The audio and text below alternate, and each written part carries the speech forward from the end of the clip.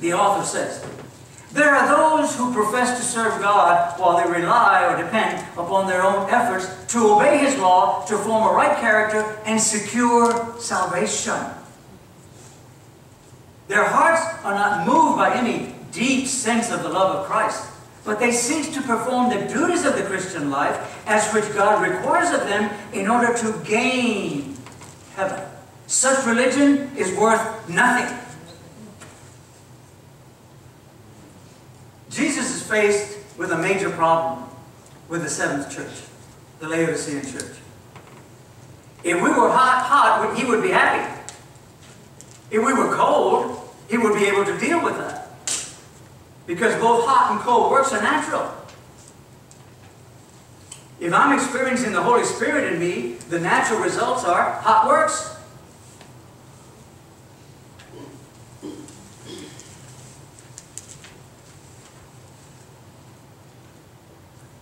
When we choose to be indwelt by the Holy Spirit, then this corrupt, sinful nature changes in performance. Guaranteed. Do you like guarantees? Let's read a guarantee about performance. Turn in your Bibles to Romans chapter 8. Romans chapter 8. In Romans chapter 8, verse 7, Paul says, the carnal mind is enmity. The word enmity is at war. The carnal mind is enmity against God and not subject to the law of God. And even if it tries, it cannot. That describes me perfectly. 100%. I used to hate that verse. I used to hate Jeremiah 17:9. The heart is a deceitful thing and desperately incurable. That's what the Hebrew word means. Hopeless. Because I was focused on good works. And I thought I was doing terrific. Because I've been told, you must do this, you should do this, and you ought to do this, and you'll be in heaven. I said, okay, that's the deal. Let me out of it.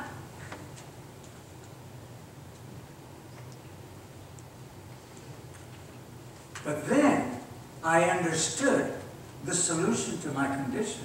And it's found in Romans 8, verses 9 and 10. Are you there? You are no longer under the influence of the flesh, but of the Spirit, and then the key word, if. If so be it that the Spirit of Christ dwells in you. Because if the Spirit of Christ does not dwell in you, I don't care what day you go to church. I don't care, ladies, how long you wear your skirts. I don't care how you fix your hair. I don't care what kind of a diet you follow. You don't belong to Christ. Now the solution, verse 9. But if the Holy Spirit is dwelling in you, then your sinful fleshly body becomes dead as to its condition. Why? Because the life and righteousness of Christ has been invited in by you, and now it takes over.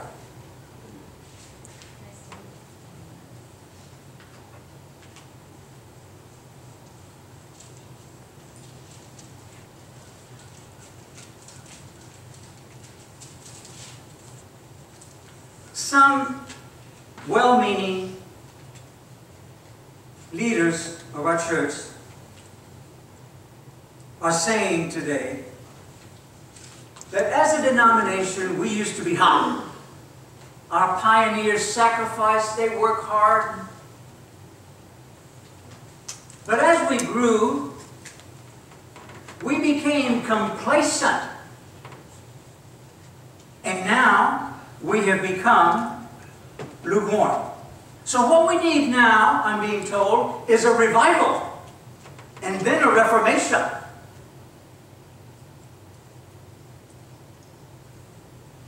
And then they go to Revelation, turn to Revelation chapter 2, and they attempt to prove their unbiblical speculation from Scripture.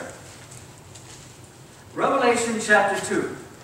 The very first church that Jesus addresses is the Ephesus church.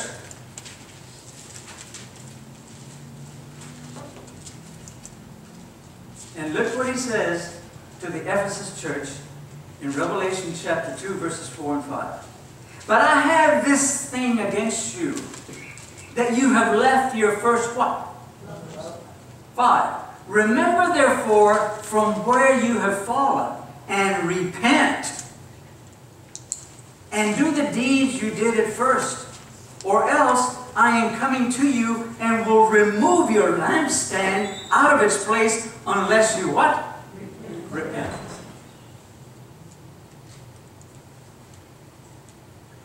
To apply Revelation chapter 2, verses 4 and 5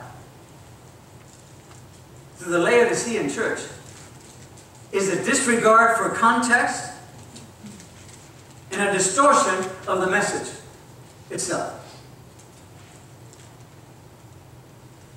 Jesus never, ever said to Laodicea, you were once hot, and now you're cold. Ever.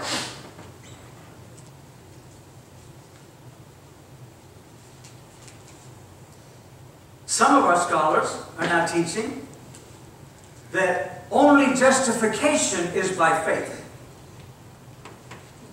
That righteousness or sanctification is by faith plus works. And they add, because we have a sinful nature, it is impossible on this earth to gain the victory or overcome the sin condition. And they defend their unbiblical speculation by distorting a statement that one of the founders of our church made when she was writing about works of the law. Let me read it to you. The author is writing about works of the law. Quote, our works of the law are so corrupted because of the channel of the flesh that only the righteousness of Christ can present us before God as being perfect, end quote. And then they say, there's the evidence that it's impossible to live the Christian life. When she is not talking about living the Christian life. She's talking about the works of the law and the results of the works of the law. When the same writer is talking about works, hot works, works of faith, this is what she says. Quote, he who has not sufficient faith in Christ to believe that Christ can keep him from sinning has not the faith that will give him an entrance into the kingdom of God, end quote. Review and Herald, March 10, 1904.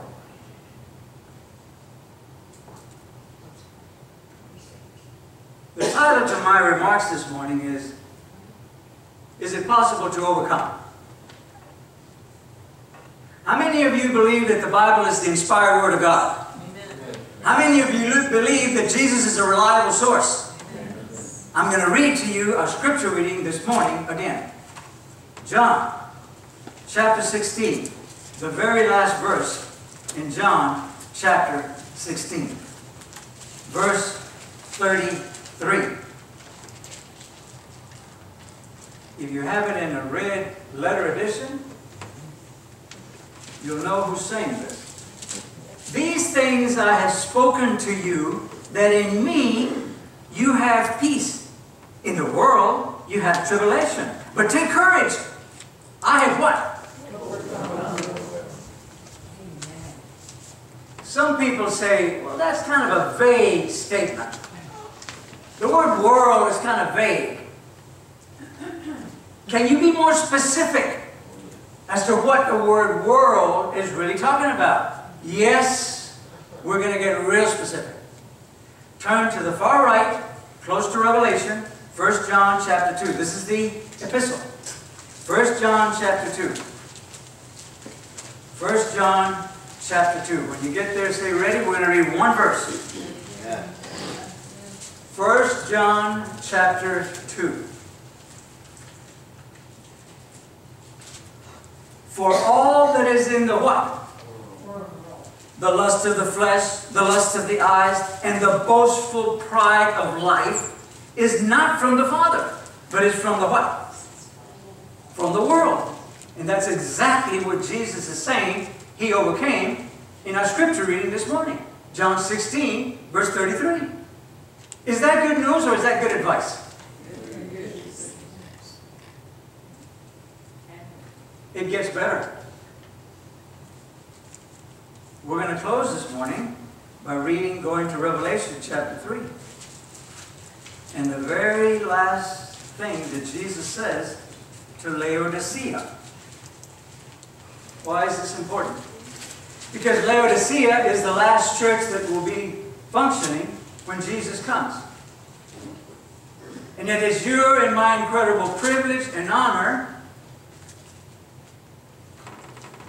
to be those people that are alive when Jesus comes. Amen. Verse 21. He who overcomes, Revelation 3:21, he who overcomes, I will grant to him to sit down with me on my throne, as I also overcame and sat down with my Father on his throne. Is that something that you should be thinking about during the waking hours of each day at least once? So I want to ask you a question again. Do you believe that the Bible is the inspired Word of God? Yes. Do you believe that Jesus is a reliable source? Yes. Do you believe that it's possible to overcome the sinful flesh? Yes. If you do, stand up.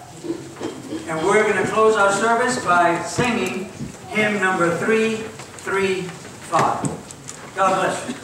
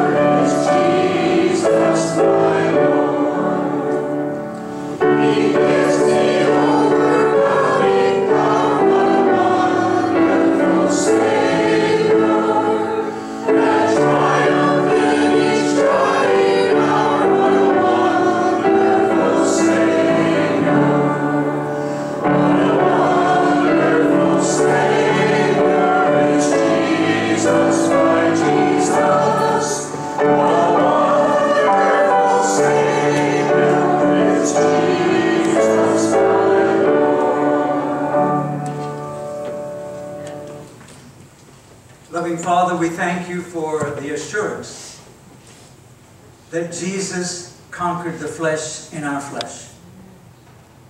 And that if we will surrender ourselves to Him, as He surrendered Himself to you in the incarnation and for His entire life here, that you guarantee that we will experience overcoming in every aspect of our lives. And in so doing, vindicate your character and the great law of love.